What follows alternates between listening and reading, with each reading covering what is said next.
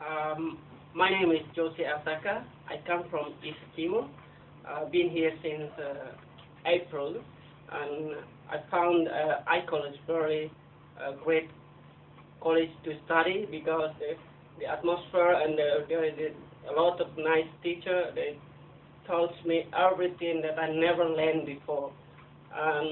This is a great time that I ever had in my life, especially I found my English has been improved a lot, and before I came here, my English is very bad, and when the first time I arrived here, I found English very difficult, and even if some Australian they speak fast, I couldn't understand them.